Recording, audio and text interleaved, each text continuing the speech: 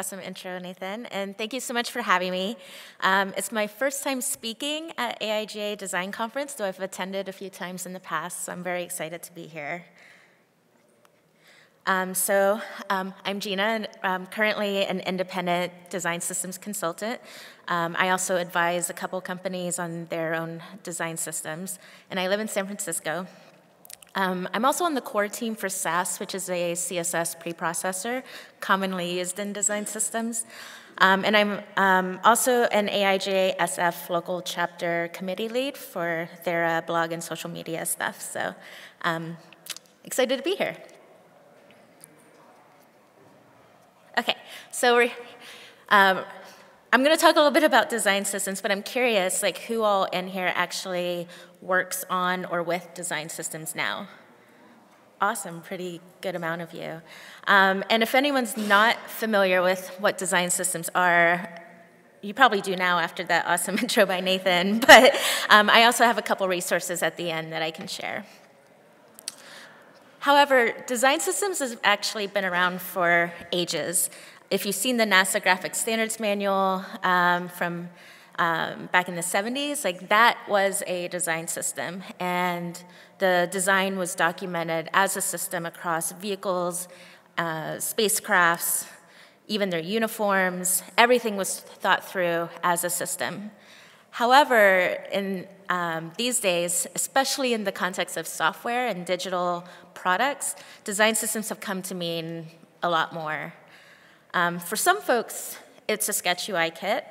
This was the sketch UI kit that we worked on at Salesforce in 2017. And some folks would argue that this is not a design system. I suggest that perhaps it is, because really the words design and system are very vague words, and it's just all about thinking about design in a very systemic way. However, I would agree that it's a very basic one, and it's not the most effective, and it could be taken so much further than this. So at Salesforce, the UI kit was only a piece of the design system. For most companies that are putting these out, it's shown as a component library or pattern library or UI library or style guide or like whatever you call these things. People have all sorts of terms for them. But basically, it's documentation that typically shows code and usage guidelines. And this definitely has a much more practical and effective value over a sketch UI kit, in my opinion. But that's not to say that this is the only way a design system can be. So these days, a design system can mean an entire ecosystem, like Nathan was talking about. You may have your UI kit, which belongs to a group of design assets, design principles, a visual design language, which is part of a larger group of brand, which is not as talked about as much as I would like it to be. And that can also include content strategy, voice and tone, and these might all be in a style guide with components, documentation, UI presentation layer, and that all overlaps into like development process and standards. So, for those of us that work on design systems or are working with design systems, I ask, why? Why are we here, and why do we do what we do, and why are we into this stuff? Like, why is it important to us? Do you love exploring design tools? Okay, a few of you. Are you a total nerd for automation and efficiency? There's a lot more of you. Do you love patterns and turning chaos into order? Okay, good amount of you. This is a common phrase I saw on many, many resumes. Do you like bridging the gap between designers and developers? There were fewer hands that went up that time. Or is it because design systems are so hot right now? And that's okay if it is. It's a really fun time to be in design systems. And but it's interesting to take a step back and really ask ourselves these questions to help determine like what our purpose is, like what our mission is. So in today's context of design systems, especially when we talk about digital and software, like digital products, we often talk about design tools, pattern libraries, components, automation, but it's important to remember our purpose. We usually want our design systems to improve our product design, our development, and that usually determines the success of a design system, right? By how we improve the quality of our product, or how much faster we ship the product, or how much code we reduce in the product. But who are using those products? Users, customers, people. And that is why we do this. Our purpose is for people. And we also have our internal customers, like the individual contributors and managers and senior leadership and executives, or if you're in a consulting engagement or agency, you have your clients. And when we sell design systems in our organization, we usually focus on success and productivity, but a design system alone is not going to achieve either of those things. Instead, it's about people that make these things happen. So design systems aren't just about inventories and documentation, code frameworks, sketch UI kits. Design systems empower change in your culture. And that's been brought up already twice by both of the prior speakers, so I love that.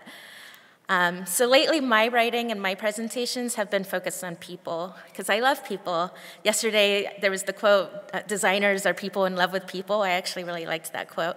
But I learned that a reason that I chose a career in design systems is all about helping people. I like giving, and I enjoy having a part of positive change in the organization that I'm working in.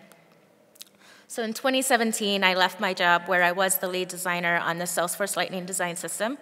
I was there for 5.5 years, and we had lots and lots of process in place to make our work efficient. We had these incredible design principles that still influence my work. I'll touch on those later, and Nathan already brought up his favorite.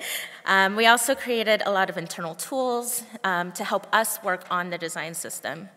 And over time, as the organization began to lean heavily on us for support and guidance, we evolved and expanded those tools to help them too, especially with the way of expectations in a large company like that. So we experienced a lot of change because we were a living, evolving team with a living, evolving process to reflect a living, evolving product, which reflected a living, evolving customer base. As we all know, people change, people learn, people grow. So going back to how design systems empower change in our culture, when you do design systems work within an organization, you impact the organization's culture. You change how people work, how they communicate, and how they share that work. When you're a part of an organization's culture, you tend to identify more closely with others in the same environment. When you have the following things. You feel like you belong when you have a sense of membership, like you belong to something bigger. Another way is to know that you have impact, like you have influence, and when you have those things, you're more likely to give back to your organization. People want to be heard. When you feel like your needs are being addressed and integrated into a process, you feel valued. And finally, you feel an emotional connection with others. And as you all know, it's not just about you, it's not just about me, it's a shared thing across the organization, everyone you work with. And that's why empathy is so important here. When all these things are in place, people feel like they belong, they have impact, they're heard, they have an emotional connection, then those people are aligned by the same standards. So in our design systems work, our materials or artifacts are typically our style guides, our documentation, component libraries, sketch UI kits. And the non-material is our shared language and our nomenclature, our tenets and our principles. And it's easy to get sidetracked with tools and services and methods, but we have to keep the customer in mind. And to do this, an essential tool is design principles.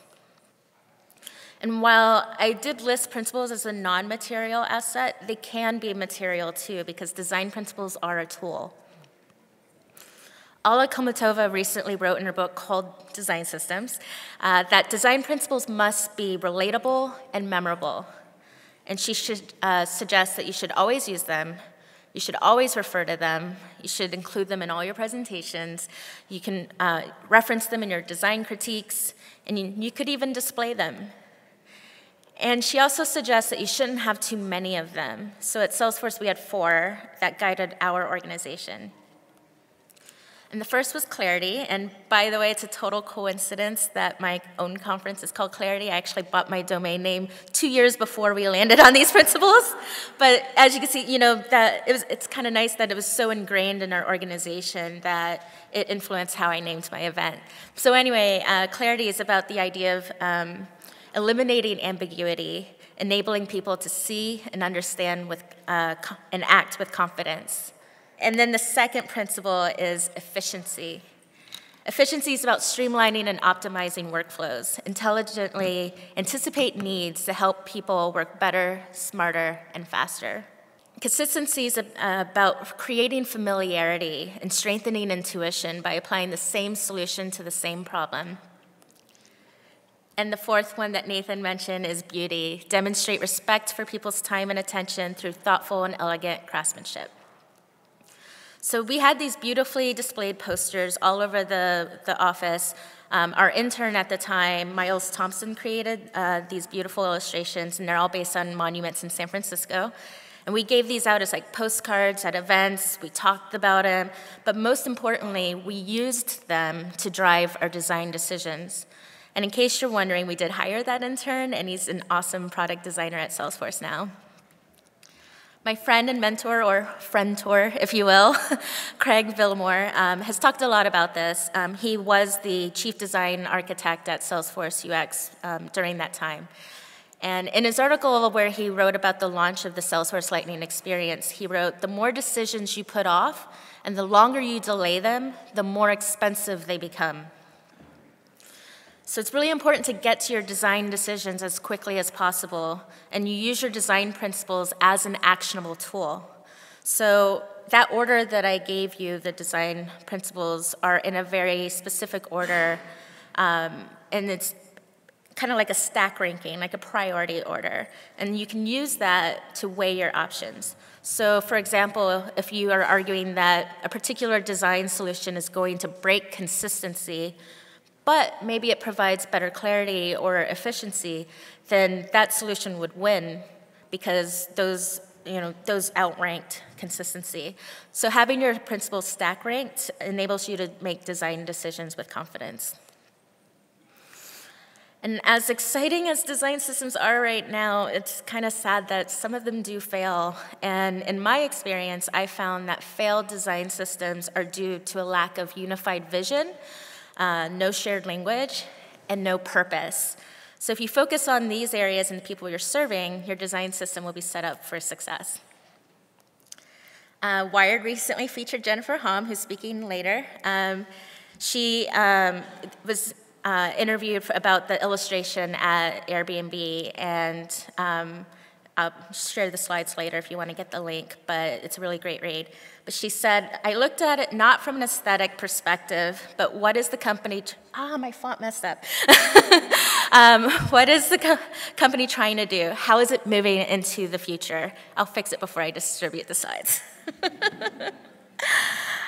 So values are what's important to an organization.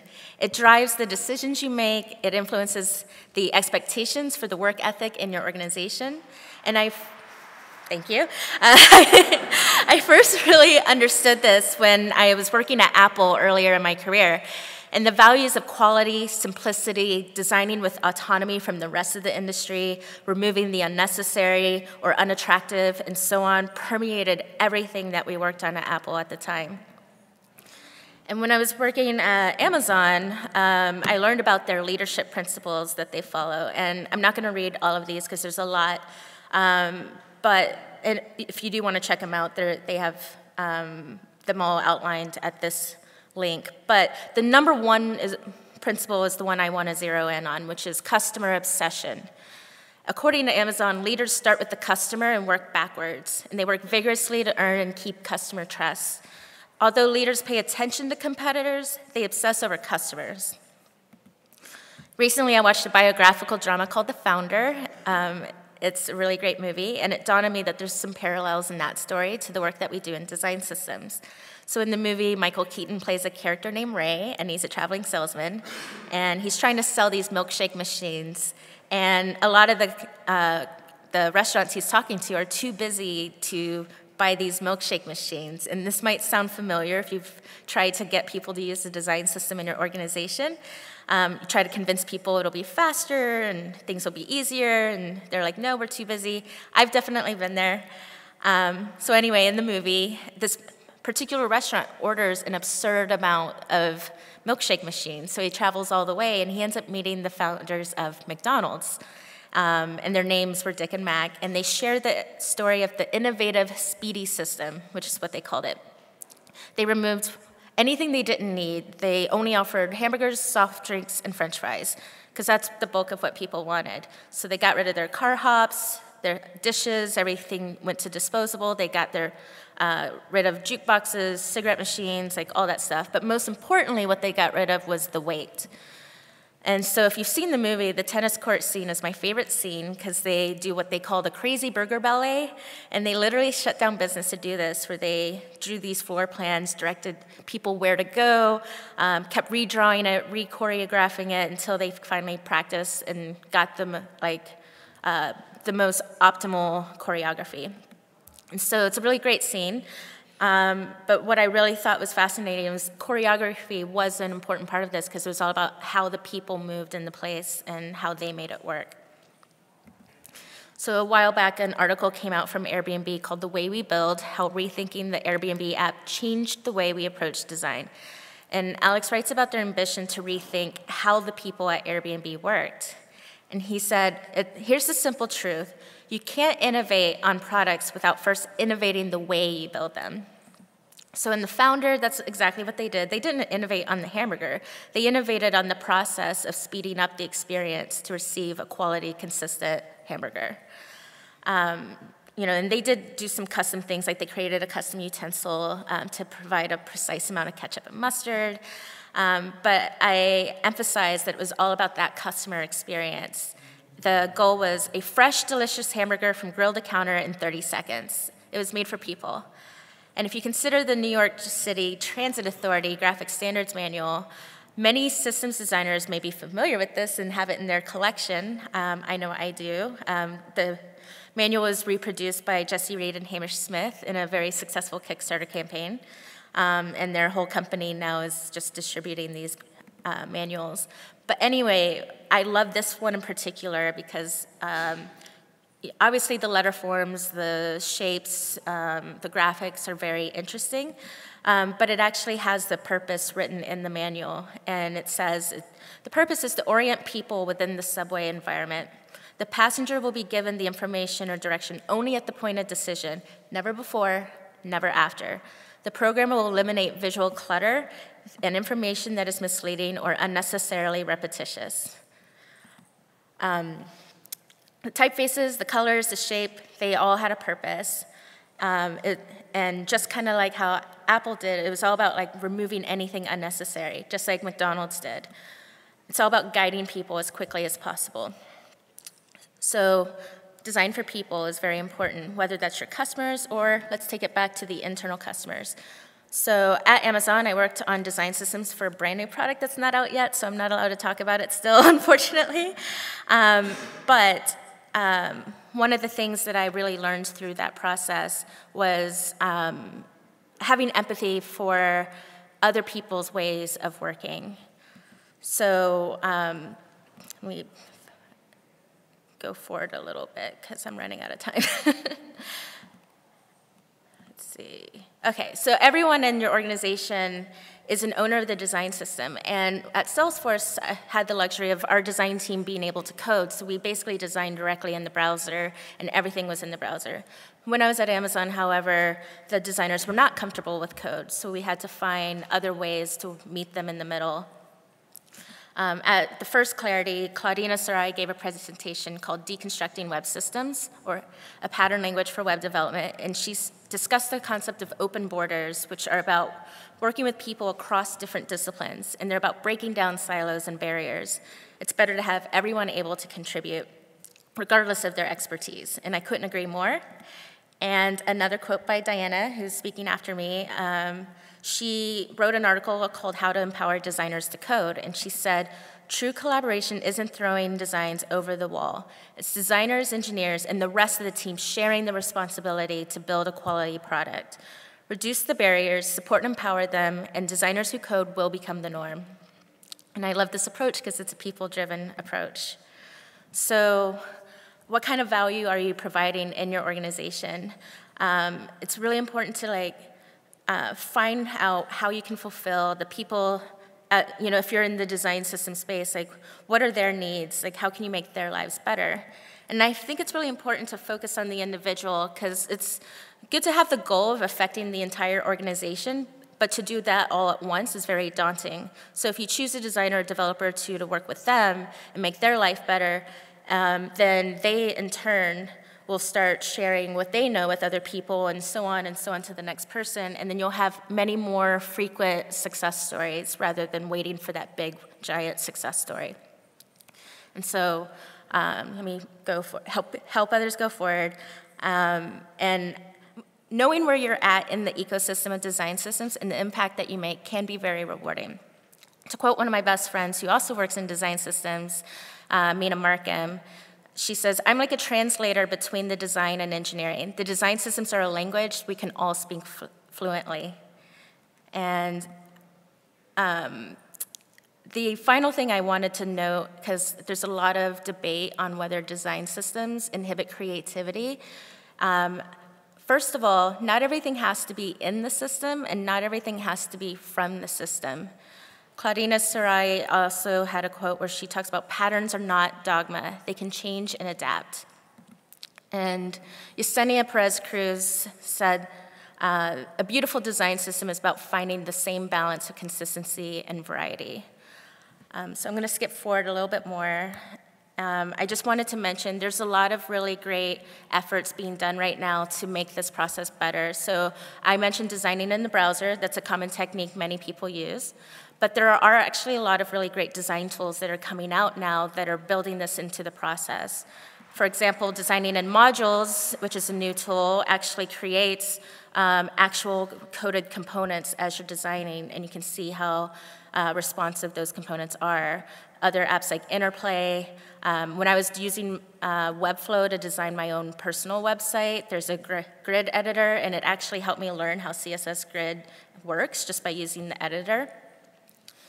I saw this talk by Jim Kalbeck, who was speaking at Design Ops Summit in New York, and he started his talk just by playing jazz with a few other people on stage. And then he comes up and he explains that neither of them had ever played together before. They'd never practiced together. But the reason they were able to do it and do it so beautifully is that it turns out jazz is actually a pattern library. And when you learn all the different patterns and how it all works, then you can really get together and just flow and do things beautifully. And it just kind of works because you know all those things. So when it comes to design systems, that is essentially like a pattern library in the same way jazz is, but it still can enable you to do very creative and beautiful things. And I'm going to stop the presentation here. There's some resources I was going to share, but I'll just share those out when I get the slides to you later. So thanks.